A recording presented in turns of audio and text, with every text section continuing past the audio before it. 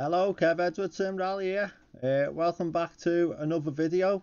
As you can see, I am finally now all kitted out, all my safety gear, and yeah, I must admit, I'm not feeling too comfortable at the minute. I'm roasting already, yeah, I've decided I'll give a stage a go and give it a little go and see what it's like to actually rally with all this gear on. And then afterwards I'll break down everything that I've got and what it's cost and how much everything's costing me so far. So before I pass out with heat exhaustion, with the heating on in the house as well, let's jump into a stage and see how it goes. Hello, so here we go. Okay, this is going to be awkward because I can't put my headphones on, so I've got them down by my belly there with no volume, like I can't hear the volume coming out of it, so I can have my speaker there. So I'm going to be playing this with no volume whatsoever. Already I can tell you I am really hot. Go. I feel really restricted. Yeah, it's the hands device makes it quite awkward. Like I can't put my head back because the hands is there. I imagine when I've got the seatbelt on, it's going to be even worse. The hands device fits underneath the seatbelt. Right, times 4 sharp narrows of a bridge, 50. Oh shit. Yeah, okay, let's try that again. Hopefully I don't do that on my first event, because that will suck. Yeah, the hands, your seatbelts fit over your hands device. In fact, I'll go through all that when I'm explaining like the gear and stuff. Once I get through this stage. 3, 2, 1, so go. I just need to watch the clock. Let's go. Two left sharps 50. This stage. Narrows of a bridge 30. Right times 4 plus sharp. 4 left minus 100. 4 right minus 100. Driving me mad. Another thing I wouldn't go left minus 4 plus sharp half long. Flat 4 right. Narrows of a bridge 50. 4 left plus sharps into watch right. Minus 5 minus sharp 40. 4 left half long 100. Care. 1 left 300.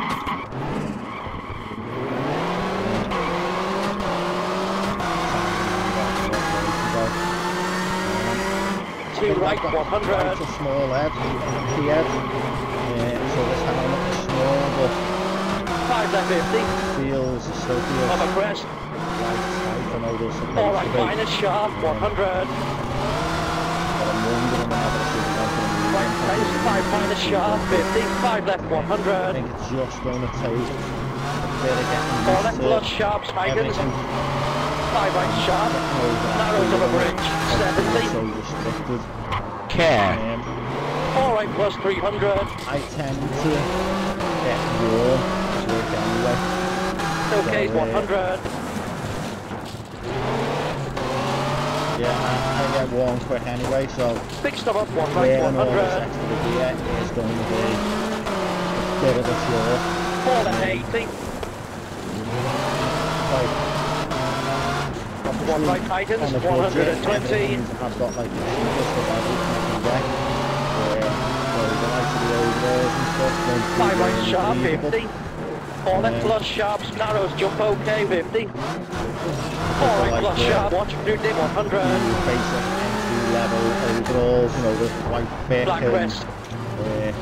Okay 80.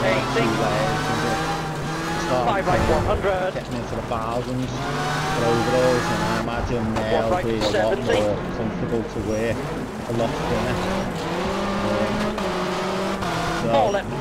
as time goes on, 5 right sharp, jump okay. The fencing and 3 left 30. Replace your gear and go. Stop up 1 right 300. Get everything cheap to start off with and then just replace for better gear as you can Two right plus, record it 70. facing one thing at a time. Unless you convert to Five left plus sharp, in of a crest, 80. Look at you. Alright, 120. I'll be next to you sweating your tits off. Cheapo overall. Five right sharp, 50. Left right is a 5 minus 50. Four left right is a minus. Five right sharp, narrows of a bridge, 80. Care. Four left minus into early, four right plus sharp. Okay. You can see I picked a short stage. And that was the reason why, so I could get it done quick. Okay. Jump out and I'll go through how much everything's cost and what I've got. Okay, so there is the list of stuff that I've got so far. So started off with the Go Rallying welcome pack, which you've got to buy. That's got all your information. It's got like a disc and stuff in. I think I've done a video on that when I first got it. Yeah, so you need to get that first, and that gives you all the information you need to go and do your bars test and stuff. So you get like the list of all the places you can do your bars test, and it's a bit of a farce, to be honest. Really, you're paying £100 for basically a 45-year-old DVD or something like that. So I don't. To me, it's a little bit of a farce. You shouldn't really. You can, the videos that you get, you can watch on YouTube anyway, but then you get your forms, like your application forms and stuff that you need to take for your bars test with you. So then after that, once you've got that, you go for your bars test, which I've done a video on that. It's 195 for the bars test. It might be different in other places, but then you can incorporate it with like a rally day. So I done a rally day as well, so I think it cost me around 350 quid or something. But that's for a full day's rallying as well. But if you just want to do your bars test, that's 195 quid. Obviously after that was the next thing I got was the car. I was looking in a car. I think 2,200 for the car with a logbook, with harnesses in date and seats in date and fire extinguishers in date and all that, was actually a bargain. I think that's a good price. I don't think you'll get it much cheaper than that.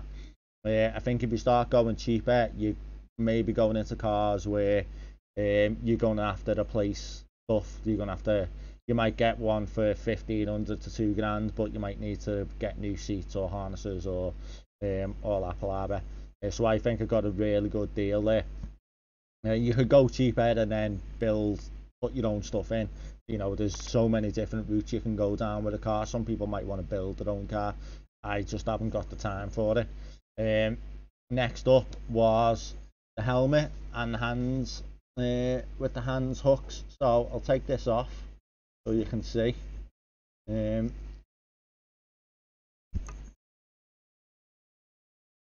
Okay, I'm gonna have to take it all off together. Oh my god.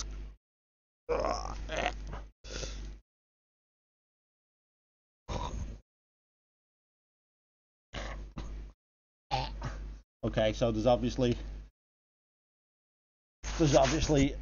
a trick to that.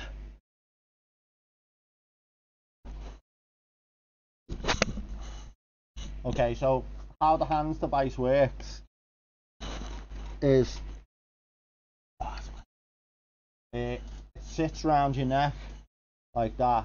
Your seat belts come over and hold it down and hold it in place. That keeps you that keeps it solid. These two little clips hook onto your helmet, and what it's for is if you have an accident, that on your helmet stops your head going forward. So a lot of sort of crashes without these, when you crash and your head flies forward like that, that can cause like spinal injuries and stuff. If it's fast enough, your head will probably fall off. So this is what this does, that it stops your head only like moves forward a little bit, it doesn't like separate from your neck. So it's awkward, horrible, annoying but it does an important job, to be fair. So yeah, I don't know. Yeah, I bought this second hand. I'm wondering whenever it felt okay, but my saying that probably does need to be tight. It's just a little bit tight around the neck to get it on and off. Yeah, I think we just need to tight angle a little bit. So yeah, that's the hands device and how the hands device works. Let's bang these back on so that they're a little bit less awkward for me. Yeah, the helmet was 350 quid. That's including the hands device hooks. So you need to make sure your helmet has got these hooks on. You can buy them separate and stuff as well, but there was no point. And it's also got built-in intercom as well, which is actually a thing I haven't got yet. I need to buy the intercom for this to plug into, which you can get from around 75 quid.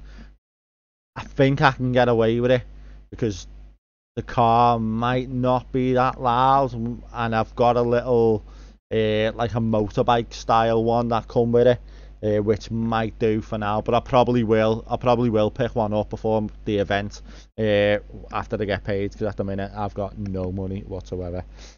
So yeah, that's the helmet, 350 quid. Got everything you need, intercom and hands device hooks as well. The gloves, I went through that on the last video I was on for it. You don't need to have FIA gloves. I don't even think you need to wear gloves at all. It just says they're highly recommended, so you can get away with it. But as I said in the last video, I'd rather have them if I do need to get out, you know. If like there's broken glass or stuff like that, and you're trying to get out, and you've gone on your roof and your glass is shattered, and you're trying to climb out, I think I'd rather have them. But they're going to take a bit of getting used to as well, because yeah, I like to be able to feel the steering wheel and stuff. That's why I've never wore them in sim racing, and I did say I was going to start wearing them in sim racing, and I lasted about 5 minutes and was like, fuck it, can't be arsed. But I'm going to have to. I'm just going to have to. So next off is the overalls. I said in the video there, you know, these are the cheapest you're going to get that are FIA approved, but they are quite a thick material. Comfortable, like, I think they'll be good, like, once you're actually racing, but they need to be, what's the spec, FIA, there is a spec somewhere, that's something 258, 2000 or something, I can't remember. Yeah, but it's on there somewhere, got like the stamp and all that. But these are like the cheapest I could get that are FIA approved, so they were like 242 quid. The hands device I did get second hand. I only paid 150 quid for that. Nice one from Tom Delaney for sorting me with that. This is his old one that he's only wore a couple of times, and then he bought himself a snazzy one, which I might have to do myself when I've got the money. Yeah, so but 215 quid. You can get that for. That was from like Demon Tweaks. Van Demon Tweaks is really expensive, but I got the overalls and that from there because they were on a clearance sale. So that's a good little tip you can do. Try and find like clearance sales and stuff to get your gear, and shop different things. Because there was like Nicky Grist Motorsport that had some good gear, but when I looked at helmets, the helmet seemed really expensive there, but other stuff seemed quite cheap. So you need to shop about to find what shops are doing their bits cheap and do it that way. Yeah, so at the minute that's where I'm at. 3,351 altogether. Sounds a lot, but that's over, you know, like, I think I got the welcome pack over a year ago, and then I done the bars in December, and then all this stuff has been like the last month or so, which has been a big hit. But like I say, I wanted to take a big hit quick, and then I can recover from it then. I know where I'm at. Event wise, I am thinking maybe Donington. Three Sisters is on the 1st of March, Three Sisters Rally. So that would be ideal, but I don't get paid in time to buy to pay the entrance fee. So I'm gonna have to weigh it up and see how much, whenever to go deeper into my overdraft or not, because when the event is on, I would have been paid, so it won't be too bad. I'll have a bit of money again, although I'll still have to recover from the overdraft, which will take a month or so as well. So I'm thinking maybe Three Sisters, but if not, Donington. But then Donington is like 300 quid, so there's a big increase in entry fee. So yeah, I need to decide, and I still need ideally a spare wheel or two, because I haven't got any spare wheels.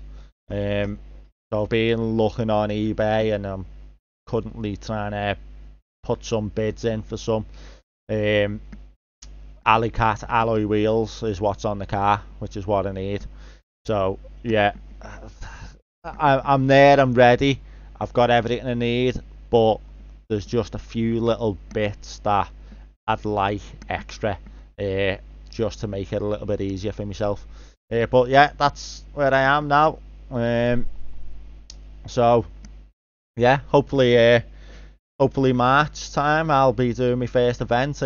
Jan, my teammate from Crest Autosport, he's going in for his co-driver. He's got really keen since I've started doing this.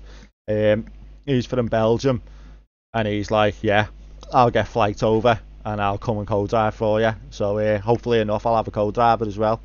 Flights are going to be like 50-60 quid. They can keep on my couch. That'll be happy days.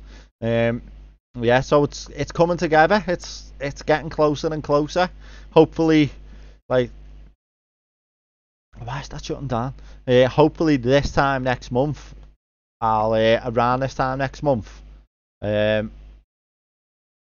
I'll be doing my first event. So if it's Three Sisters, it'll be the 1st of March. If it's Donington, it's going to be around the 17th of March, I think. In fact, as well, I'll show you this website that I found, because this is really handy for events. So if anyone's like looking what events to go for and stuff, I shall get this. I'm sure I saved it somewhere. No, bookmarks. Okay, so this, it's my motorsport. So this has got all the events that are coming on in the next like year. So you can put like, say, March in there, and then everything in March is listed. And then if you go down, it's got like links. So this is the Three Sisters one, 1st of March there. Got like your entry form, all the regs and stuff. Click on it, takes you directly to the website. So yeah, like Three Sisters is about 30-40 minutes from my house, so that would be absolutely perfect. That way if the car breaks down, it's not that far to get home. So yeah, that is possibly that, or where was I think it was the 17th Donington, no, 15th, or Donington Rally, which is a tad more expensive. So yeah, okay, that's where I'm up to. That's how much it's cost me, and we're really close to getting on our first event as well.